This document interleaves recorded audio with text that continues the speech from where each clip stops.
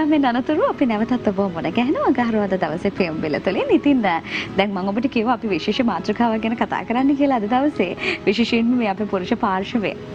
ඒ අය තලන්න පෙලන්න උත්සාහ කරන්න එපා කාන්තාවන්ට මේ හරහා ඔබ මේ ගත යුතු දේ ගන්න. මේ තුලින් ඔබට ලබාගත යුතු පණිවිඩය ගන්න. එය විශේෂයෙන්ම මේ පවුලේ අයත් එක්ක හෝමාරු කරගන්න. මොකද පහුගිය ගෙවුණු කාල සීමාව ඇතුළත පවුලේ තිබ්බ වටිනාකම නේද? ඒ තේරුම් ගැනීම ටිකක් එහාට ගිහිල්ලා හිතන්න ඔබට පියවරක් තියන්න මම හිතනවා අවස්ථාව උදා වෙන්න ඇති. ඒ නිදහස ඔබට ලැබෙන්න ඇති. ඉතින් පවුලක් විදිහට විශේෂයෙන්ම මේ අපි කතා කරන්නේ අද දවසේ මැයි 31 වෙනිදාට යෙදෙන්නට නියමිත ලෝක දුම්බැටි විරෝධී දිනය සම්බන්ධයෙන්. ඉතින් මේ දේවල් රණ්ඩු කරලා නේද තරහ වෙලා බැනගෙන විසඳ ගන්න පුළුවන් ප්‍රශ්න නෙමෙයි. සමහර වෙලාවට ඔබම දැකලා ඇති ජීවිතේ මේ සමහර දේවල් ටිකක් සද්දෙට කියනවට වඩා කෙනෙක්ට දැනෙන විදිහට ආදරෙන් කිව්වහම ජීවිතේ මේ අපිට හොඳ පිළිතුරු ලැබෙලා තියෙනවා. ගොඩක් ප්‍රශ්නවලදී.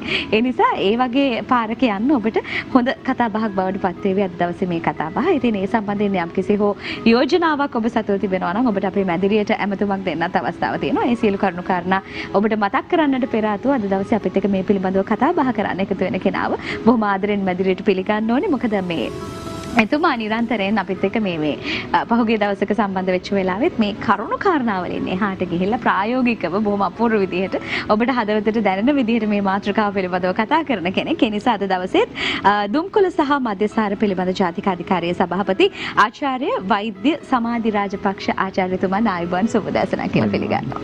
ඉතින් මේ ඔබතුමත් එක්ක අපි පහුගිය සතියේකත් මේ පිළිබඳව මේ COVID-19 සම්බන්ධයෙන් කතා බහක නිරත වුණා.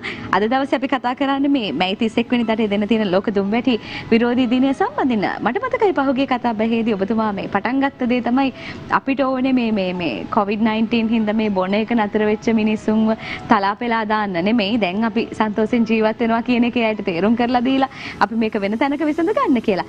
අපි මේ පැත්තෙන් කතා බහ පටන් අරගෙන මොකද මෙවර තේමාව විශේෂයි. එහිදී කතා කරන්නේ විශේෂයෙන්ම දරුවෝ සහ කාන්තාව ගැන. අපි එතනින් පටන් අරගෙන මේ කතා බහ පවත්වාගෙන යමු. ඇත්ත වශයෙන්ම මේ වසරේ 2020 වසරේදී ලෝක දුම්වැටි විරෝධී දිනය සෑම වසරකම යෙදෙන්නේ මැයි මාසේ 31 වෙනිදාට. මේ වසරේ ලෝක දුම්වැටි විරෝධී දිනයේ මාතෘකාව තේමාව ඊටාම විශේෂයි. මොකද අපි මුළු ලෝකෙම අවධානය යොමු වෙනවා මේ අවුරුද්දේ තරුණයන් සම්බන්ධයෙන්. ළමුන් සහ තරුණයන් සම්බන්ධයෙන් තමයි ලෝක අවධානය යොමු වෙලා තියෙන්නේ. විශේෂයෙන්ම මේ දුම්කොළ කර්මාන්තය විසින් යොදන කූට උපක්‍රම වලින් මේ දරුවන්ව සහ තරුණයන්ව කොහොමද ගලවා ගන්නේ? ඊළඟට විශේෂයෙන්ම මේ දරුවන් සහ තරුණයන්ව දුම්වැටියට පෙළඹීම නවත්තගෙන දුම්වැටි විතරක් නෙමෙයි සිගරට් සහ නිකොටින් වලට නිකොටින් කියන මේ වචනයත් මේ අවුරුද්දේ යොදලා තියෙනවා. නිකොටින් වලට ඒගොල්ලන්ව අබ්බැහි කරගන්න පොළඹව ගන්න එනේ ඒවෙන් ඒ දරුවන්ව සහ තරුණයන්ව වළක්වා ගන්නේ කෙසේද කියන එක තමයි අපි ඊටාම ගැඹුරින් මේ වසරේදී සාකච්ඡා කරන්නේ. එතකොට දැන් අපි තරුණයන් කියලා ගත්තාම අවුරුදු 15 සිට 24 දක්වා පිරිස තමයි අපි ඉංග්‍රීසියෙන් කියනවා youth කියලා. 15 සිට 24 දක්වා පිරිස තමයි මේ විශේෂ අවධානය යොමු කරන්නේ. මොකද මෙහෙම අපි කතා කරන්න හේතුව ප්‍රධාන හේතු කීපයක් තියෙනවා. එකක් තමයි මේ දුම්කොළ කර්මාන්තය ගෝලීය වශයෙන් බැලුවොත් මල්ටි බිලියන් ඩොලර්ස් වියදම් කරන කර්මාන්තයක්. ඒ කියන්නේ අපිට හිතා ගන්න බැරි තරම් මහා ප්‍රමාණයක් මේ කර්මාන්තය තමන්ගේ පාරිභෝගිකයා තමන් වෙත නම්මා ගැනීම සඳහා. අද ලෝක තත්ත්වය ගත්තොත් අද මුළු ලෝකෙම බිලියන 1.3ක ජනගහනයක් සිගරට් උරනවා. මේ දුම්කොළ කර්මාන්තයට අබ්බැහි වෙලා තිනවා බිලියන 1.3ක්. ඒකෙන් 80%ක් පමණ, ඒ කියන්නේ බිලියන 1.1ක් පමණ ජනතාව ඉන්නේ low and middle income countries. ඒ කියන්නේ අඩු ආදායම් ලාභ, මධ්‍ය ආදායම් ලාභ රටවල් අපේ වගේ රටවල් වල තමයි ඉන්නේ. 80%ක්. 80ක් ඉන්නේ ඒ වගේ. එතකොට හොඳටම පේනවා මේ ලෝකේ වැඩි ප්‍රවණතාවයේ තියෙන්නේ මෙවැනි මේ සිගරට් කර්මාන්තයේ මේ දුම්කොළ කර්මාන්තයේ වැඩි අවධානයක් යොමු කළා අපේ වගේ රටවල් වල තරුණ තරුණියන්ව මේකට පොළඹවා ගැනීමට තමයි ඒගොල්ලන්ගේ ලොකුම අවධානය තියෙන්නේ. දැන් 1.3ක් බිලියන මේ ලෝකේ දුම් උරණ දුම්කොළ කර්මාන්තය සම්බන්ධ වෙන පිරිස හිටියා කිව්වට ඇත්ත වශයෙන් කිව්වොත් ওই සංඛ්‍යාව දෙගුණ තෙගුණ වෙන්න ඕනේ. නමුත් එක දෙයක් තියෙනවා. මෙන්න මේක තමයි භයානක තත්ත්වය. ඒ තමයි තමන්ගේ භාණ්ඩයක් පාරිභෝගික භාණ්ඩේ මිලදී ගන්න ජනතාවගෙන් හරියටම 150ක් මරණයට පත්වන පාරිභෝගික භාණ්ඩේ තමයි මේ දුම් වැටිය. 150ක් මැරෙනවා. අනිවාර්යෙන් ඒ කියන්නේ දුම් වැටිය නිසාම මැරෙනවා. එතකොට පාරිභෝගිකයෝ දිනෙන් දින Tamanට අඩු වෙනවා. දැන් ලංකාවේ තත්ත්වය බැලුවොත් ලංකාවේ දවසකට 60 දෙනෙක් මැරෙනවා. මේ සිගරට් එක නිසා. මම දැක්කා මේ සමාජ ජාල වෙබ් අඩවියක මේ ඊයේ පෙරේද දවසක මේ දුම් වැටි පාවිච්චි කරන අය වයසට යන්නේ නැහැ. මම බැලුවා එහෙම කොහොමද වෙන්නේ කියලා. ඊට යටින් තියෙනවා තරුණ වයසේදීම මැරෙනවා. මේ ඔව්. තමන්ගේ පාරිභෝගික භාණ්ඩයක් වශයෙන් මේ දුම් වැටිය මිලදී ගන්නා අයගෙන් හරි අඩක්ම මරණයට පත් කරන ලෝකේ තියෙන එකම පාරිභෝගික භාණ්ඩය තමයි මේ දුම් වැටිය. එතකොට මේ මරණයට පත් වෙන පිරිස නිසා තමන්ගේ පාරිභෝගික ජනතාව අඩු වෙනවනේ. ඒතර අලුතෙන් පාරිභෝගික ජනතාවක් තමන්ගේ මේ කර්මාන්තය කෙරෙහි එන්න ඕනේ. ඒ නම්මා ගැනීමට තියෙන ටාගටඩ් ගෲප් එක අරමුණු සහගතව මේ නම්මා ගැනීම සිදු කරන ගෲප් එක තමයි මේ යූත් කියන්නේ. ඒ කියන්නේ තරුණයන් අවුරුදු 15 සිට 24 දක්වා. ඉතින් අපි සියලු දෙනාම දන්නවනේ තරුණයන්ගේ අවුරුදු 15 ඒ කියන්නේ ටීනේජ් වයස ආවහම නව යෝන් විය ආවහම තරුණ වයස ආවහම ඒගොල්ලන්ට යම්කිසි අර ළමා කාලේ තිබ්බට වඩා පොඩි නිදහසක් තියෙනවා. දෙමාපියන්ගෙන් පොඩ්ඩක් ඒ දෙමාපියන්ගේ ඇස් වලින් පොඩ්ඩක් එහාට මෙහාට යන්න යාළුවෝ ආශ්‍රය කරන්නට අවස්ථාවක් ලැබෙනවා. ඒ වගේම සමහර වෙලාවට අතමිටේ ටිකක් තියෙන මේ සල්ලි ටිකක් මේ ගැවසෙනවා. පාසල් වල ටිකක් ලොකු අයියලා අක්කලා මට්ටමට එනවා නේද? පාසලෙත් දැන් තරුණ පොඩිම කාලේට වඩා අම්මලා තාත්තලා කියන දේවල් වලටත් නිකන් පොඩ්ඩක් අනිත් පැත්තට කතා කරන්න. මොකද ද්විතීයික ලිංගික ලක්ෂණත් පහළ වෙනවා ටිකක් උගුර මේ කටහඬ ඉස්සරහට එනවා කටහඬ වෙනස් වෙනවා එහෙම වෙනවා. පොඩ්ඩ අපි කියන්නේ මේ මොකද්ද බෙල්ල ගාවට කර එනවා කියලා කියන්නේ අන්න ඒ වගේ කරඳඩු උස් වෙලා ඉලන්දාරි මට්ටමට එනවා. ඉතින් එතකොට ඊළඟට මේ අධ්‍යාපනය ලැබුවට පස්සේ අපි කියමු උසස් අධ්‍යාපනයට ගියාම බොහෝ තරුණයන් පිරිසක් එකට එකතු වෙලා බොහොම අර තාරුණ්‍යයේ ආස්වාදයෙන් මේ ඉන්න අවස්ථාවක මේ දුම්කොළ සමාගම හොඳට දුම්කොළ කර්මාන්තය හොඳට මේවා හොඳට මිල මුදල් දහස් ගාණක් වියදම් කරලා හොඳ අධ්‍යයනය කරගෙන බලාගෙන ඉන්නේ කවද මේකට නම්ම ගන්න පුළුවන් කියලා. අන්න ඒ නිසා මේ වසරේ තේමාව ඉතාමත්ම විශේෂිත වූ තේමාවක්. මොකද අපේ රටේ තරුණ පරපුර මේ ළමා පරපුර දැන් රැකගත්තේ නැත්නම් මේ අය තමයි ඉදිරි අනාගතයේදී මේ රට බාර ගන්න ඉන්න පිරිස. ඉදිරි අනාගතේ අපේ මේ රට බාර ගන්න ඉන්නේ මේ තරුණ තරුණියන්. ඒතර මේ තරුණ තරුණියන් මෙවැනි වූ විෂමාචාර මේ ඇබ්බැහිවීම් වලින් බේරා ගැනීමට අපිට ජාතික වගකීමක් තියෙනවා. අපිට යුතුයකමක් තියෙනවා. ඒ නිසා තමයි මේ වසරේ තේමාව ඉතාම වැදගත් වෙන්නේ. ඔබතුමා අපිට දෙන්න අපි වෙලාව බලලා.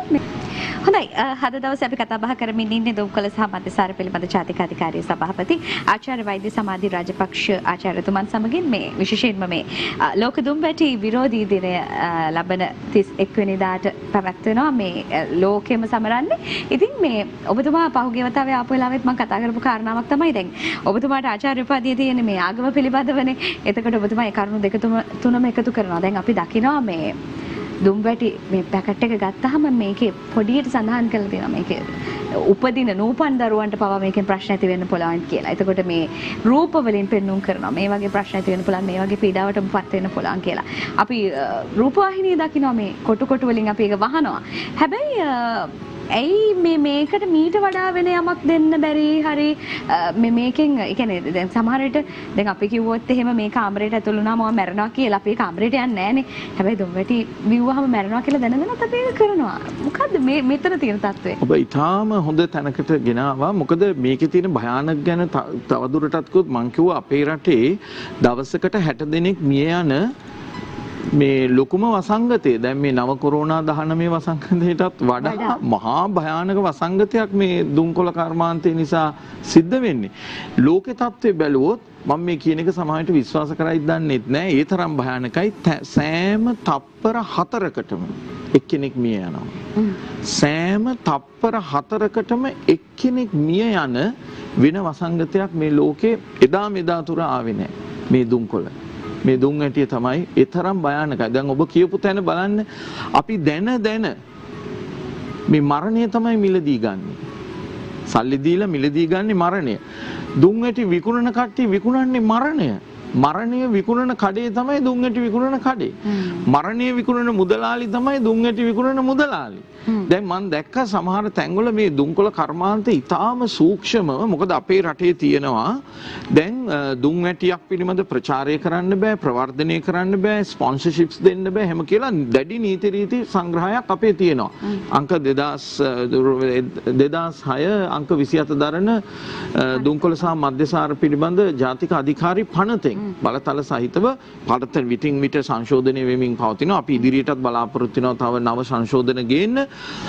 ඒ පනතේ තියෙනවා දුම් ඇටියක් පිළිබඳ කිසිම ප්‍රචාරයක් කරන්න බෑ ප්‍රවර්ධන කටයුත්තක් කරන්න බෑ ස්පොන්සර්ෂිප් එක අනුග්‍රහයක දක්ව මුකුත් කරන්න බෑ කියලා. නමුත් දැන් මේ දුම්කොළ කර්මාන්තය බොහෝම සූක්ෂමව පොඩි තැන් වලින් රිංගලා දැන් වැඩිපුරම දුම් ඇටි අලෙවි කරන වෙළඳ මහතුන්ගේ කඩවල වෙන නමකින් වෙනම බෝඩ් එකක් ගහලා මේ ඒ අයට උපහාර දක්වනවා. බ්‍රෑන්ඩින් පවා කරලා දෙනවා. ඔව්. හැබැයි එතන කිසි තැනක සඳහන් කරලා නැහැ මේ දුම් ඇටි සම්බන්ධ. නමුත් දන්නවා. මේවා වැරදි. මේවා නීති විරෝධී වැඩ. හැබැයි මම මේ වෙළඳ මහතුන්ට බොහොම කරුණාවෙන් කියනවා ඔබ විකුණන්නේ මරණයයි. ඔබ මරණය අලෙවි කරන වෙළඳ මහතුන් තමන්ගේ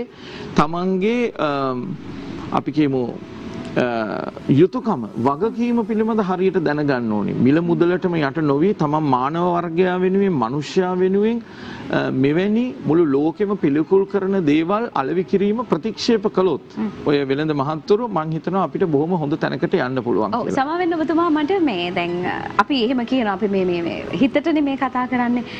මේකට අපිට දැන් ඔබතුමා මේ ජාතික වගකීමක් ගැන කතා කරනවා අපිට මේකට එරෙහිව ක්‍රියා කරන්න බැරිද? නීති රීති පනවන්න බැයිද? පහුගිය කාලේ අපි වහනවා මේ අපි කියනවා මේ බාර් වලට යන්න බෑ කියලා විශේෂයෙන් මේ දුම් ඇටි පවා මිලදී ගන්න තැන් දකින්න. නමුත් අපි දකිනවා මේ වෙන මේකට අවශ්‍ය කරන වටපිටාව සකස් වෙනවා. ඉතින් ඊට විරුද්ධව නීතිමය ක්‍රියාමාර්ග ගන්න රජයට පුළුවන්. නෑ ඇත්ත වශයෙන්ම මේ ඊටාම මේ මම වගකීමෙන් කියන්න ඕනේ ලංකා රජය අපි ලංකා ආණ්ඩුවක් වශයෙන් මේ ලෝක දුම්කොළ පිළිබඳ තියෙන ප්‍රඥප්තියට මුළු ආසියාවෙන්ම පළවෙනියටම අත්සන් කරපු රට ලෝකෙම්ම හතරවෙනියට අත්සන් කරපු රට 2005 මට මතක හැටියට 2005 පෙබරවාරි මාසේ 27 වෙනිදා අපි මේ අත්සන් කරනවා.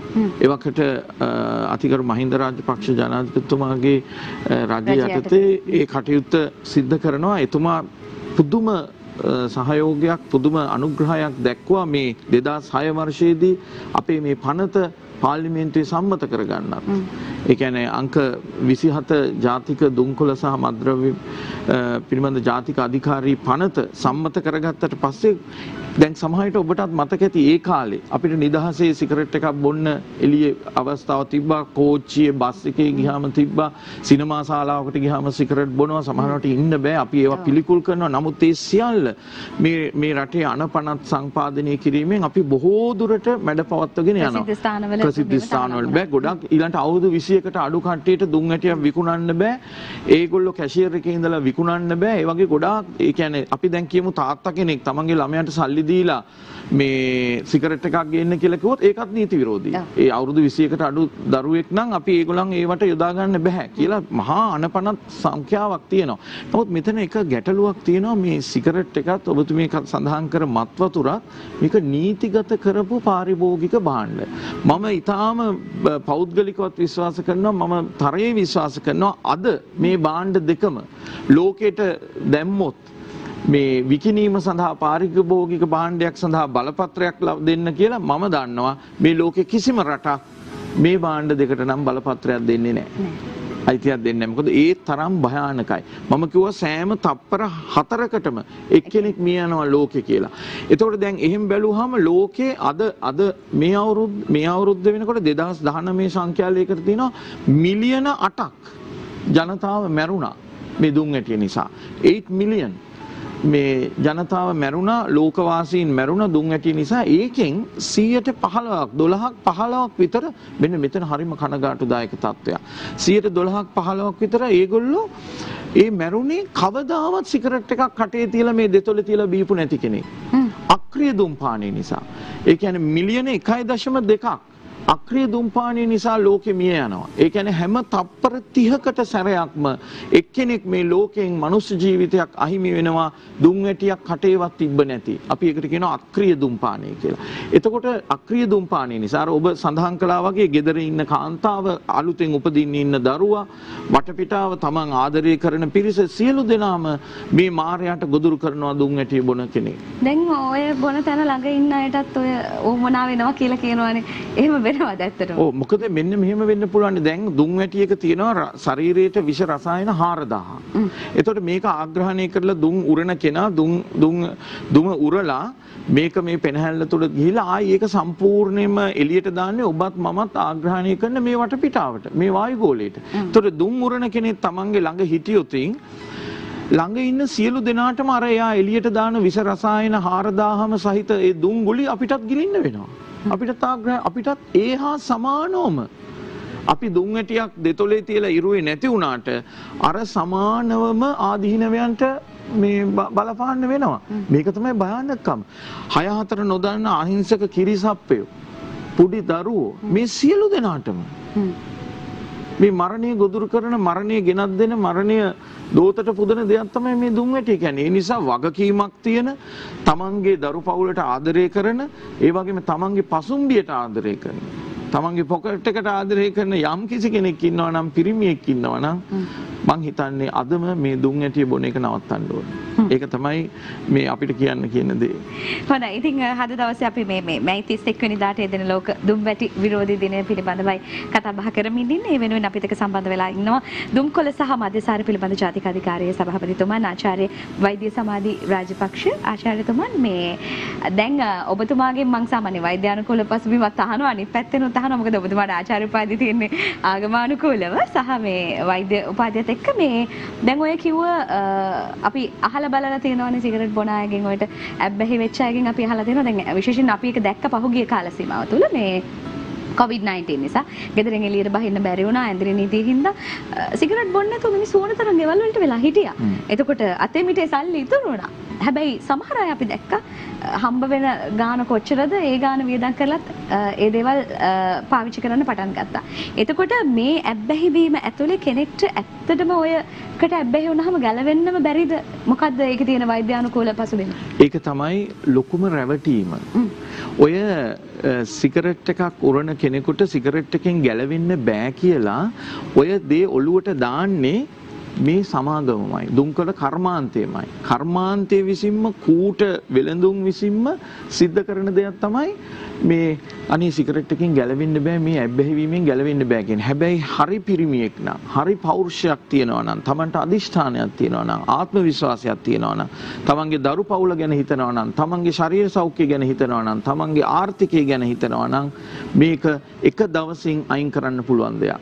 කිසිම ප්‍රශ්නයක් මේ ශරීරයට වෙන්නේ නැහැ. හැබැයි දුම් වැටි ඉවර කරලා අයින් කරපු මම නවත්තනවා කියලා අදිෂ්ඨාන කළා නවත්තපු දවසේ පළවෙනි පැය 12 ඉඳන් පළවෙනි පැය 4 ඉඳන් ඇත්තටම තමන්ගේ ශරීරයට පුදුම වටින සෞඛ්‍යමය අපි කියන්නේ මේ සෞඛ්‍ය හෙල්ත් බෙනිෆිට්ස් සෞඛ්‍යමය මේ අපිට හම්බෙන ප්‍රතිලාභ සෞඛ්‍ය ප්‍රතිලාභ රාශියක් ලැබෙනවා. මම උදාහරණයක් වශයෙන් කිව්වහම පළවෙනි පැය 4 සිගරට් එක නවත්තලා පළවෙනි පැය ගාන යනකොට මේ හෘද ස්පන්දන වේගය සාමාන්‍ය තත්වයට වෙනවා. මේ අත්වල පිටිපතුලේ තියෙන උෂ්ණත්වය සාමාන්‍ය යටා තත්වයටපත් වෙනවා. ඊළඟට පැය ගානක් යනකොට පැය 24ක් විතර යනකොට ටිකක් හුස්ම ගන්න ලේසි වෙනවා. පැය 72ක් විතර යනකොට කල්පවතින කැස්ස අඩු වෙලා යනවා. ශරීරයේ තියෙන ඔක්සිජන් ප්‍රමාණය නියමාකාරයටපත් වෙනවා. කාබන් මොනොක්සයිඩ් ප්‍රමාණය අඩු වෙනවා මේ ශරීරයේ තියෙන. ඊළඟට පැය සතියක් විතර යනකොට මේ ඔළුවේ තියෙන තද ගතිය, බර ගතිය, මේ ටික දුරක් ඇවිදගෙන යනකොට තියෙන මහන්සි ගතිය සියල්ල නැති වෙනවා. අවුරුදු 10ක් 15ක් යනකොට කවදාවත් දුම් බීපු නැති කෙනෙකුගේ මට්ටමටම ශරීරයේ තියෙන මේ ලක්ෂණ රෝග ඇතිවීමේ ප්‍රවණතා සියල්ල අඩු වෙලා යනවා. ඒතකොට මේ දුම් වැටිය අතාරින එක මහ දෙයක් නෙමෙයි. හොඳයි. ඉතින් අපිට ලැබිලා තියෙන කාල සීමාවත් එක්ක තව එක ප්‍රශ්නයකට ඔබතුමාට අවස්ථාව තියෙනවා පිළිතුරු ලබා දෙන්න. දැන් එක් පැත්තකින් රජය ඇතුළු ඔබතුමා ඇතුළු කණ්ඩායම ඔබ සතුව යම් කිසි ආකාරයක ජාතික වගකීමක් මේ සම්බන්ධයෙන් තියෙනවා. ඔබ ඒ ක්‍රියාත්මක කරනවා. ඒ අතරතුර මේ අපිට එකතු වෙලා ඉන්න ප්‍රේක්ෂක ඔබ එතකොට ඔබේ පවුලේ අය බිරිඳක් විදිහට දරුවෙක් විදිහට ඔබට ඔබේ තාත්තා ගැන ඔබේ සහෝදරයා ගැන වගකීමක් තියෙනවා. එතකොට මේ අයට ඔබතුමාට දෙන්න තියෙන පණිවිඩය අපි කෙටියෙන් සඳහන් කරමු. මේවර අපි වැඩි අවධානය යොමු කරලා තියෙන තරුණයන් සම්බන්ධයෙන් මේ දුම් වැටියට ඇබ්බැහිවීම ඇද ගැනීමේ ප්‍රවණතාවය. එතකොට අපි සියලු දෙනාටම ජාතික වගකීමක් තියෙනවා අපේ රටේ තරුණ පරපුර දරුවන් මේ මාරාන්තික උවදුරෙන් ගලවා ගැනීම සඳහා. ඉතින් මං ඉල්ලීමක් කරනවා මේ රටේ වගකීමක් තියෙන පුරවැසියන් හැටියට ඔබ සියලු දෙනාගෙම මේ දුම් හැටියට විරුද්ධ වන්න, දුම් හැටිය අලවිය කරනවා නම් ඒ අලවිය නතර කරන්න, දුම් හැටියට එක්ක විරුද්ධව යන මේ සටනට අපිත් සමග ඔබ සියලු දෙනාම එක්වන්න කියලා මම ජාතික මේ වගකීම ඉෂ්ට කරන්න කියලා ඉතා ගෞරවයෙන් ආරාධනා කරනවා. හොඳයි. ඉතින් ඒ යන ගමනට ඔබට ශක්තිය ධෛර්යය ලැබේවා කියලා අපි ප්‍රාර්ථනා කරනවා. අද දවසේ අපිත් එක්ක සම්බන්ධ වුණේ දුම්කොළ සහ මධ්‍යසාර පිළිබඳ ජාතික අධිකාරිය සභාපතිතුමන් ආචාර්ය වෛද්‍ය සමාධි රාජපක්ෂ ආචාර්යතුමන් බොහොම ස්තුතියි. ඉතින් නිරන්තරයෙන් මේ යන ගම ඔබ නිරන්තරයෙන් උත්සාහ කරන්නේ සමාජයට අලුත් දෙයක් දෙන්න. ඒ ගමනට ඔබට අපි අපේ ශක්තියත් එකතු කරනවා. බොහොම ස්තුතියි අපිත් එක්ක සම්බන්ධ රාජ ආයුබෝවන් කියලා සම්බන්ධ. හොඳයි. ඉතින් පොඩි විරාමයක් අපි අද දවසේ අගහරුවාදා පියුම් විල තුලින් ලබා ගන්නයි සූදානම් වෙන්නේ. ඉන් අනතුරු සුවර්ණ විශේෂාංගයේ සමගින් අපි එකතු වෙන්න සූදානම්.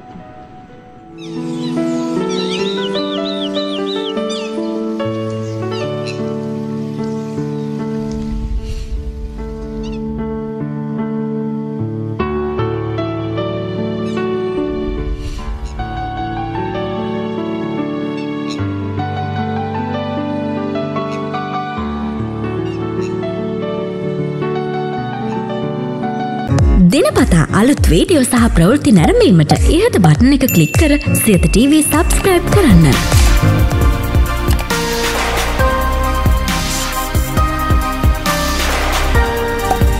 අලුත් වීඩියෝ ගැන මුලින්ම දැනගන්න මෙම සීනුව ක්ලික් කරන්න.